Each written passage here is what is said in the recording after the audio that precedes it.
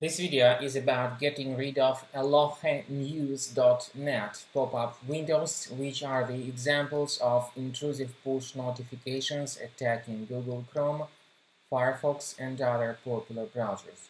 The pop-up tries to encourage you into clicking on the Allow button. It says that you need to tap Allow to continue.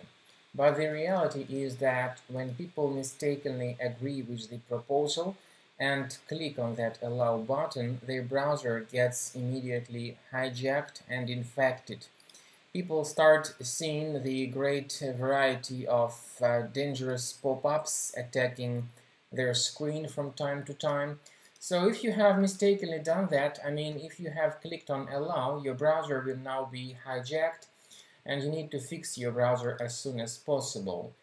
Go to the menu, go to Settings, then scroll down to the Site Settings and in Permissions choose Notifications. Here you will find the Allow section and the Block section. You need to get rid of the malicious sites in the Allow area. So click on this button and remove all these dangerous websites.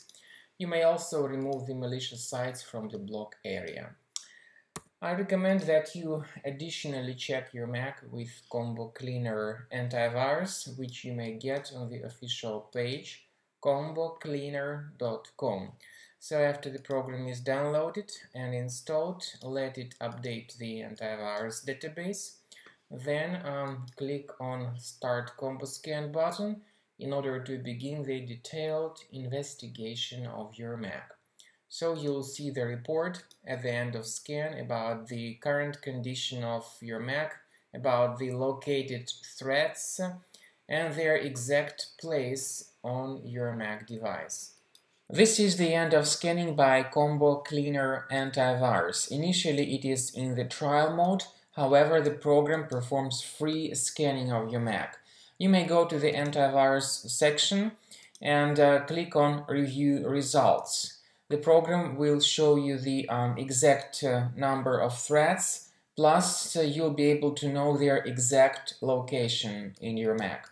So how to get rid of these threats manually and for free? As you can clearly see, you may click on this icon that says Show in Finder, and this will show you the exact location of each specific threat in Finder. You may right-click on it and move the particular item to the trash. So once again, click on this icon, remove the threat manually, and you may also consider purchasing the premium version of the program to get rid of all these threats automatically.